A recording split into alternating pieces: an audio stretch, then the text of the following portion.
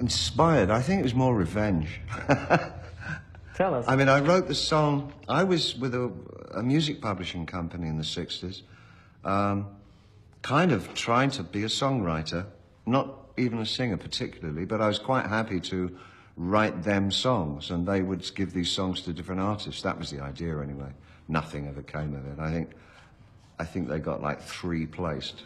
And one of the things they gave me was this French song, and they said, do an English lyric to this. So I wrote this god-awful lyric. Even a Fool Learns to Love, it was called. It was dreadful. God, it's so awful. Really embarrassingly bad. And I sang the lyric to the actual record that they sent me from France. So you hear the actual, there's a tape of me, you can hear, I've seen it on the internet, I mean, it's available. You hear the French song in the background, you hear me singing my lyric over the top of it. It's very funny. They're funny, man, don't let them down. Oh, why dance and prance and be their clown at time. A happy time that even a fool learns to love. The next time I heard it, it was My Way by Frank Sinatra. What happened to my lyric? Oh, I'm sorry, but it wasn't very good, so we got Paul Anka to do it. So I was really pissed off. I thought, oh, it should have been my song, you know? So I thought, okay, I'll write my own version. So it's My Way on Mars. Can you actually recall something from the sessions when you recorded Live from Mars? This was in 1971 or something. Yeah, it was Hunky Dory, wasn't it? That was all. Those sessions seemed to me to be awfully... I know there were musicians on the album that I hadn't really worked with before, so I felt a little bit insecure about whether it was going to come out sounding the way I wanted it to. That's the only thing I remember. But it turned out okay, didn't it?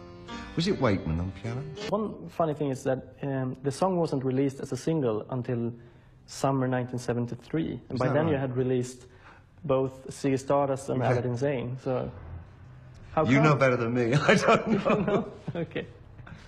Yeah, I don't know. Was it really? Yeah. Did it do anything? I thought Mick Rock had some really quite radical ideas, you know, and I love the way he filmed that. It was so bizarre. I'd had no idea he was going to do that. That he was going to burn everything out like that, and it was just remarkable. I mean, it's a strange piece of film, but it's quite beautiful in its own way. I remember being very proud of the whole Hunky Dory album. Actually, I thought, well, this is really good. This is a good album. And you know something? I think the other interesting thing about that album, including that song, is that, again, they felt great to play on stage. They were such easy songs to work on stage. It was really a joy singing them. I enjoyed them. And I keep finding that I do go back to songs from that album to do on stage. Even now, things like Quicksand I've done, you know? Queen Bitch I've done. Andy Warhol even. I think that really that my subject matter hasn't really changed over the years. That I'm still in a way writing Life on Mars all these years later, you know, it hasn't. And The Man Who Sold the World. I mean, the way that I present songs has changed a lot, and the style for each album has changed considerably. I'll often try new rhythms and new kinds of arrangements. It's like I want to keep writing about the same subject, but my approach, it's like I'm trying to get into it, like finding a different door each time I approach that same subject.